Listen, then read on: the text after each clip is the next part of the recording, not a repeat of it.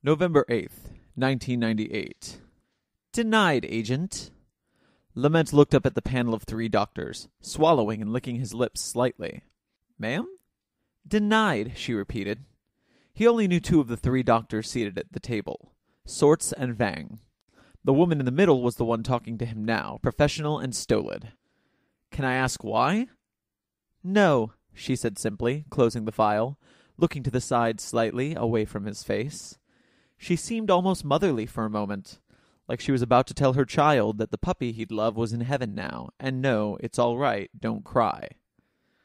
This wasn't fair. He'd followed all the correct channels, all the correct forms were filled out, everything should be cut and dry. Can I ask who, then? He asked. She didn't speak for a moment, and it was Sorts who leaned forward, piping up. You're aware that supervisors have to approve a transfer? He asked.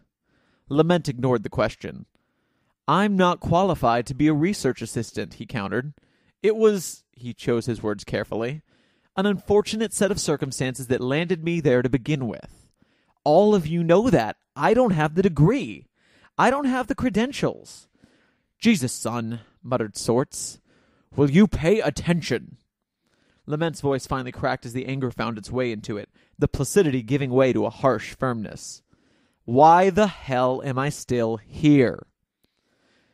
In this particular case, an exception was made, the woman said. The problem of your credentials has been overlooked, as well as your training. South Cheyenne is there if you want to finish your doctorate, and there are several groups that can aid you in meeting the qualifications. Frustration. Bitterness. By who? She sighed and looked at Lament, pushing a bang back over her ear. The motherly look was back. Isn't it obvious? She asked. A small gavel smacked a small sounding block. This panel is dismissed. He hadn't cooled down when he reached his office, and it took him a while to finally step inside of it. When he did, the anger flared back, and Lament found himself simply staring at Gears for a long moment before he finally spoke, keeping the edge out of his voice just barely. Why? A placid and calm expression stared back as the doctor answered. Your skills are more than sufficient for the work we've been doing, Agent. That's not what I mean. Damn it, he said, turning away even as he did, not wanting to look at him, not wanting to see his face, content to imagine the disappointment and contrition that he knew would not be there. You know what I mean.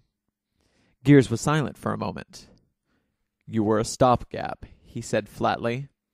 After Dr. Iceberg's suicide incident, I needed someone who could pick up where he left off, which was the containment of SCP-106. That has been and will continue to be my primary concern. Containment is your specialization. Once we have arrived at a solution, if you still wish to transfer, then I will not deny it. Lament sat there, taking slow, deep breaths. He didn't know what he should have expected, what he was expecting. Logic and straightforwardness were not always the things he received in these situations. All right, Lament said, the tightness in his chest still not abating. Do you work well with Assistant Researcher Sandelmeyer? Gears asked.